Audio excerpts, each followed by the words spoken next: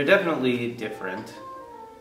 It's, you know, when you have a more formal environment that you're playing for, your teachers, and you're dressed up and you're in a recital hall, you know, there's more pressure and you feel like you're being judged more, so you're like less lenient with yourself, which is good and bad. I mean, the difference between like having to prepare with really focused practice, you know, and just being able to play more freely with your friends or something.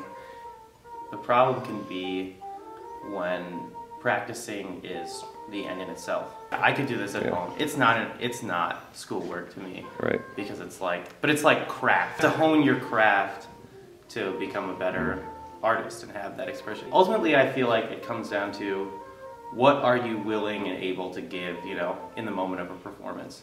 You practice and you hone your craft so that you can be free to express, you know?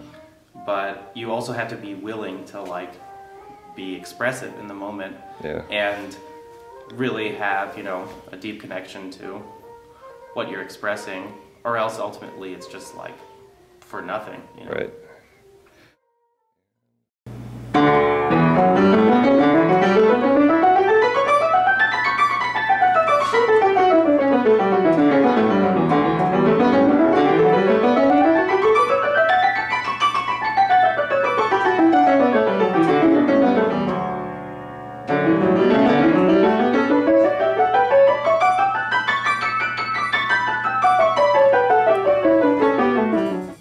It'd be like the first thing I do when I practice. Our teacher tells me to, she has like a ritual that she suggests, or that she strongly suggests,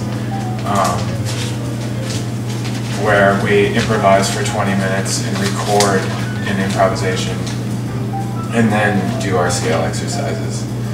I guess the difference between preparing for school and outside of school, I think for school, if I'm performing outside of school, I just want to be comfortable. You know, I just want to make myself as comfortable as possible. Schools, I mean, it's a little more serious kind of preparation, but yes and no.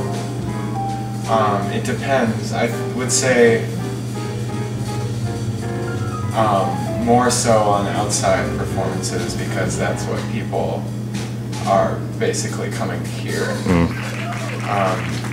With the academic performance, you want to show what you've learned based on specific guidelines and assignments, based on your assignments. So a lot of times when I'm performing for school, it's to show, not necessarily, I mean, they're kind of two different things, but I want to show, first of all, what new knowledge I've gained.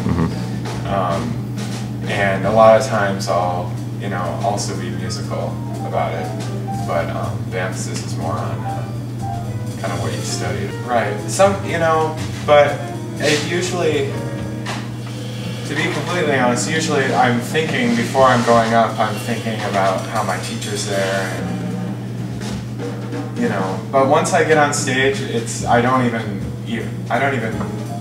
never really comes into my head.